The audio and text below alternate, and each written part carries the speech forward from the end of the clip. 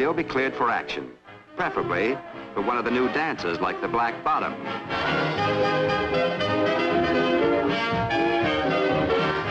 These were pretty fancy goings-on, but after all, people were letting their hair down.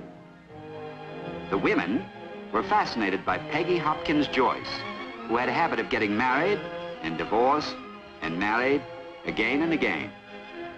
When the immigration authorities kept a visiting English actress, the Countess of Cathcart, on Ellis Island for alleged moral turpitude, it sounded as though the Countess was up to something special, although the charges were later dismissed. The jazz age began to get interesting.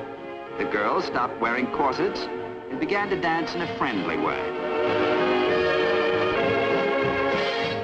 The younger generation discovered that sex and autos went well together, and the pulp magazines confirmed the discovery.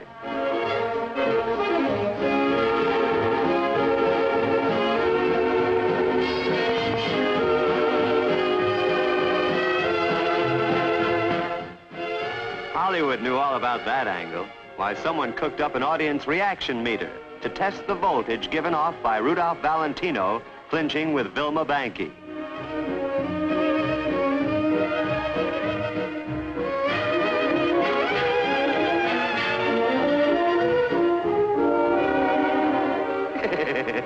The love meter almost blew a fuse.